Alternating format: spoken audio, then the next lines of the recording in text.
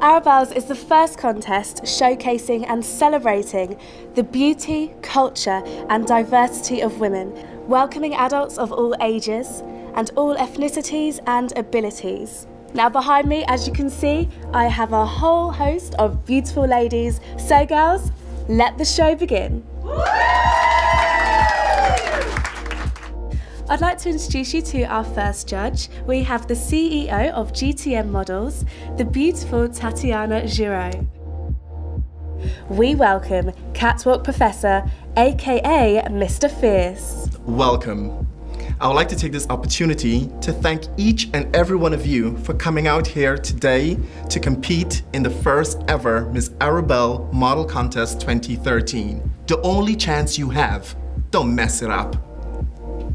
We welcome the incredibly talented Max Coles.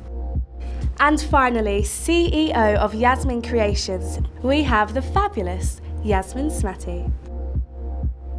Tell me something unique about yourself. So I can sing opera. You can sing opera. Oh, can you sing for us, please? Okay.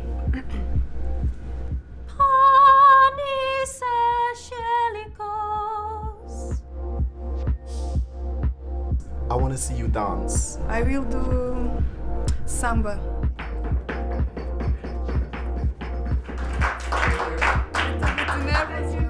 It's nice to be among all these gorgeous women from all over the world. What you actually have on, it's too much going on. What does the message of Arabelles mean to you? It's multicultural, and the fact that I've taken part in loads of fashion shows, and this one really stands out. I thought it would be a great experience to get into modeling and fashion. Now walk like your rent needs to be paid, miss.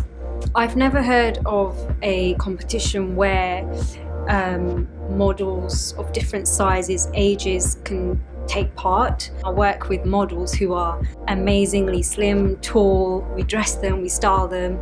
So I took an interest and I thought, hey, why not try it? If you have the power to change the model industry, what would you do? It's really important that women, we are already beautiful and to be more ourselves. My parents are from China, so I'm representing Asia.